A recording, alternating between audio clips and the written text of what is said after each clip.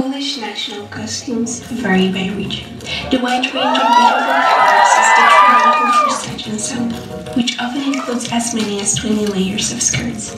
This costume, which I have made by myself, is a simplified version including the most crucial aspects of such a Polish national dress.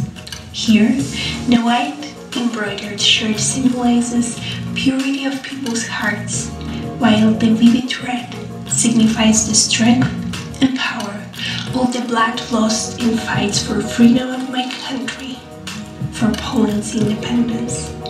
White and red, białe I czerwone.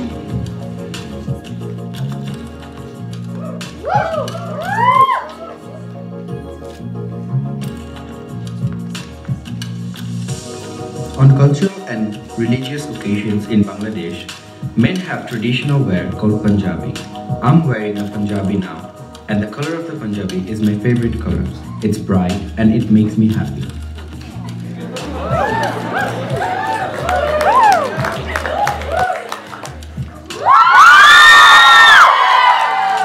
African clothing are very colorful and are full of colors like white, gold, blue, green, red, and yellow, and so many more. Gold signifies fertility and wealth. White signifies purity and spirituality. Blue signifies peace, love, the sky, and togetherness. Green signifies life, prosperity, cureness, and medicine. Red signifies death, bloodshed, and sacrificial rituals. Yellow signifies beauty and preciousness. This is my national dress, and it is called COLO. All national dresses in Bhutan is hand-woven. Yes, this bright, colored, beautifully embroidered dress is hand-woven by our mothers from Bhutan. We are recognized for our abundance of color and varieties of pattern.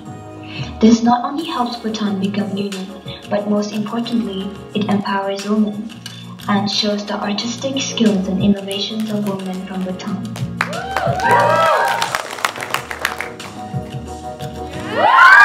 Morocco is a very old country that goes back in time to thousands of years. Moroccans still wear the traditional clothing of their predecessors called khtan without any variation or influence from the Western civilization. However, the dress is influenced by Berbers, Phoenicians, Arabs, and Romans. The textile used for the one that I am wearing is called polkar. The flowers symbolize nature, emphasized by the color green. Purple refers to purity and femininity. Green and purple. أخضر وبنفسجي. The Karabela dress is the traditional dress of Haiti. It is worn by many people all across the Caribbean and varies from blue, red, white, and maroon. I wore the color of my flag, blue and red, that was sewn from French and African patches. The blue represents the sea and the diversity of my people. The red represents the blood of my ancestors that fought for our freedom. Our artists paint on these dresses to celebrate our landscape, tradition, and culture. Bleu à rouge. The Palestinian national costume is unique and different from one city to another. The differences range between color, threading patterns, and lengths of the costumes. It has a significant importance in the identities of Palestinians as well as Jordanians because it reflects the differences in the physical and social mobility enjoyed by people in the different groups that form both Jordanian and Palestinian societies. أحمر وأسود أصفر وأسود.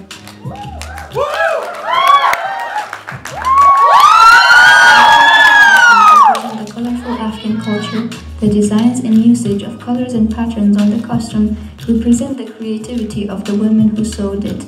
The colors mainly used on the dresses are red, blue, purple, and green. Surh, obi, benafsh, wasabs.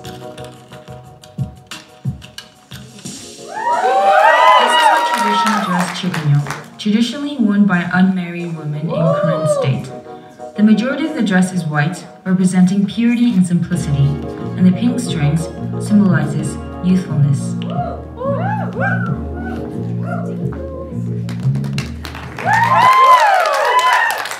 I wear the color of the fabric that's perhaps the most traditional. It's used to hold the rice, the flour, and the coffee that's in my home. Worn by farmers, by Mexican charros, and by the Aztecs before them, it's the color of pure cotton, its freshness and softness.